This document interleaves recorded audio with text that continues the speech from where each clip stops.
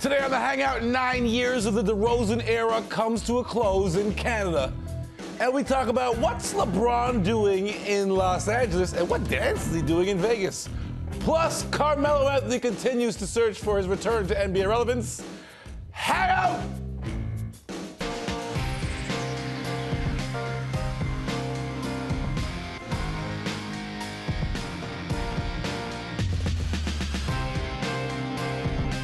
Basketball fans, welcome into this very special Midsummer Nights edition of the Hangout. My name is Akil Augustine. I got to give all due credit for that quote to my co-host, my friend, the guy who bookends the couches for me, Dan Gladman, producer of the Toronto Raptors broadcast.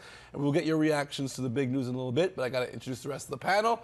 Okay, this guy, longtime content creator in Canada and also a really good coach over at Sheridan College. This is my guy, Nicky Davis, back for another one. How you living? I'm living well, thank you. Glad to be here. I heard they're going to shut down AAU, so you won't be doing too much in your summers, so that's going to be interesting. We'll have you for more. It'll be good, actually. I'll get to rest for one summer. It'll be great. All right, and a good friend of the show, filmmaker, general guy who goes to the barbershop and tells the barber to mess me up. Yep. Evan Reese. Yes. How you doing, buddy? I'm doing great. How are you? I'm all right. Can't complain. Now, let's talk about it. Here's the big news, and I'll start with you, Dan. Are you more surprised that Kawhi is coming or disappointed that DeMar is going? I mean, I guess I'm surprised, Yeah. but I'm mostly thrilled at the opportunity that the Toronto Raptors have created for themselves. They've gone out and got, at worst, one of the 5 best players in basketball. At worst? At worst. At worst, I mean, yeah. this Top is three. a top NBA Floor is the talent. ceiling now. He's All right. almost been MVP before. He's been MVP of the finals. And yeah, there's an emotional attachment to DeMar DeRozan. He's done as much or more for the franchise as anybody had before him. And he was a key part of the culture of Toronto, of what we are. He was part of We the North. But when you look at it from a pure basketball standpoint, yeah, it's a bit surprising, and it's a lot awesome. Yeah, well, the big challenge with that, of course, is you've given up a guy whose heart bleeds Toronto. Yeah. And you're going to take someone who you're not sure you're going to be able to re-sign him. There's no evidence, or well, none so far, that you're going to re-sign him. And for the city of Toronto, yeah, I mean, there's something about wanting to be here. And I don't know if Kawhi wants to be here or if he's here because he has no choice at the current time. So you're disappointed? Well, a little disappointed. I heard Dan saying, like, this is an incredible talent. And from a talent point of view, it's a serious upgrade for the Raptors. Yeah. Like, from a talent point of view. But there's just something about the way it was handled and what's the expectations coming down the road that I'm a little bit uneasy about it. On winning and losing. I know, it might, though. None. It absolutely might, because the other players have to buy into, well, it does. Once the games start, this stuff that happened in the offseason is no one's even going to talk about. Well, see, I may disagree with that, but. Jump in, Evan. I mean, that's the thing. It's a huge risk, but ultimately, had to do it. People catch feelings, players move on. Masai is still Danny Ainge light. Like, this is not as bad. This is still good. Great deal. He's rolling the dice. This is the best Raptors team, I think Dan would agree with me, talent-wise, on paper, that they've had so far. But you know what? Absolutely agree. On paper, I don't disagree with either of you. On paper, it is actually the best thing to do, because how do you turn down the opportunity to get Kawhi Leonard? You can't turn that down.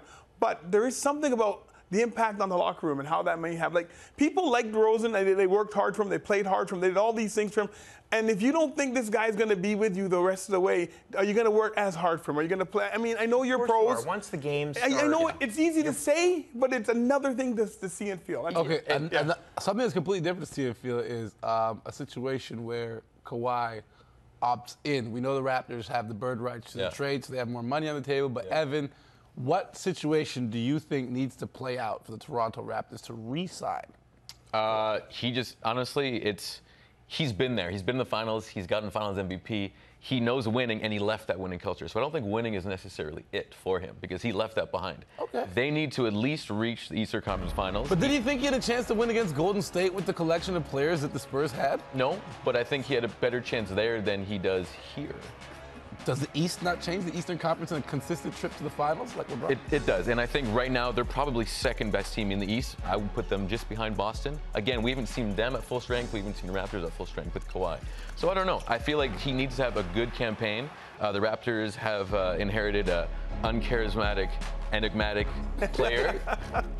replacing another one like DeMar, you know, and it's just like there's similarities. I got to disagree. I think winning is going to have everything to do with his decision to re-sign it. If they get to the conference finals, if they get to the NBA finals, I think it's going to be very difficult for him in that scenario to leave, especially if the job isn't done. Sure, but also then Toronto works its magic on people who live here, who are unsuspecting, and they come here and they fall in love with the city. And it's easy to fall in love with the city. Nicky, let me throw this at you before you give your response. He left some money on the table. $80 million. Left San Antonio. $80 million. Because they had the right for the Well, he's not motivated by money. Well, wait. And if he leaves Toronto, he's leaving the bird rights money on the table, too. Right. But I don't think he's a motivated by money guy at this point in his career. I just don't think he is. Maybe his agents are, and maybe his handlers are, and his uncle. Maybe they're motivated by money. Yeah. But I don't think he is. And I do think that there's a real opportunity here for Toronto to win him over. And I think he could be won over. He seems like the kind of person who could fall in love with the city of Toronto real easy. And if that happens, it's going to be difficult for him to leave. And I think I would love to see a screenshot of Masai's face when Paul George re-signed in Oklahoma. Ding! That had to have happened, right? All right, well, right now ESPN has the Toronto Raptors competing for an NBA championship this season. You guys buying or selling on that? I'll start with you, Dan. Of course I'm buying it. I mean, I absolutely think, look, if you're doing the power rankings of the East, yeah, Boston's going to be tough. They're right there, 1-2. Philly?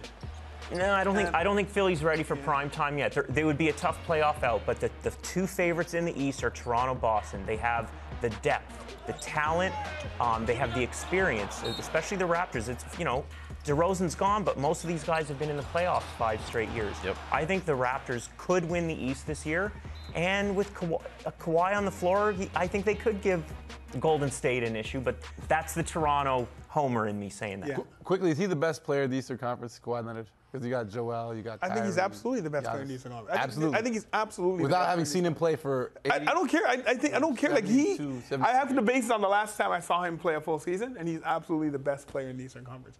All right, Evan, how does this trade impact the other half of one of the most loving friendships in the NBA right now, Kyle Lowry? I think Kyle Lowry will benefit from it because not only is Kyle already a good defensive player, but you're now getting the best defensive player in the league.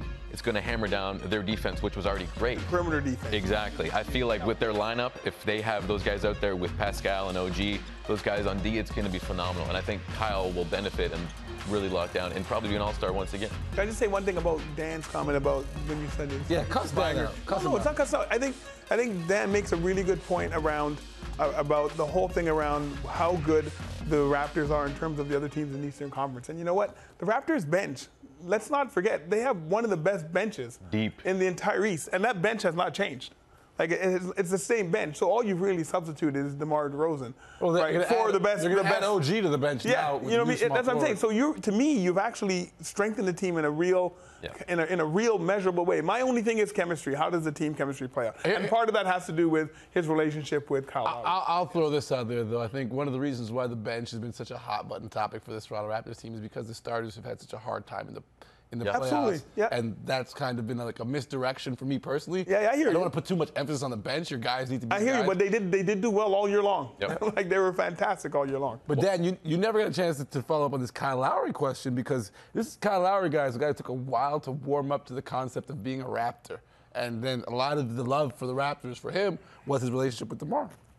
I mean, and the relationship was a great part of what was going on. But, I mean, now he gets to have a strong working relationship with Kawhi Leonard. And even Kyle Lowry would have to accept, as we're all saying here, and is the consensus, that as good a player as DeMar DeRozan is, Kawhi Leonard's a little bit better. Now, this gives Kyle Lowry a chance to really compete for an NBA title. That has to be the goal. He's got 2 years left on his contract. Yep. How do you think it would look for Kyle if in 2 years he's had another 2 great years, maybe a trip or two to the NBA Finals? I think this is an opportunity for Kyle's career and to possibly get even another big contract. Nicky, how different do you feel about the Nick Nurse coaching hire now that you have Kawhi Leonard in there to play with him?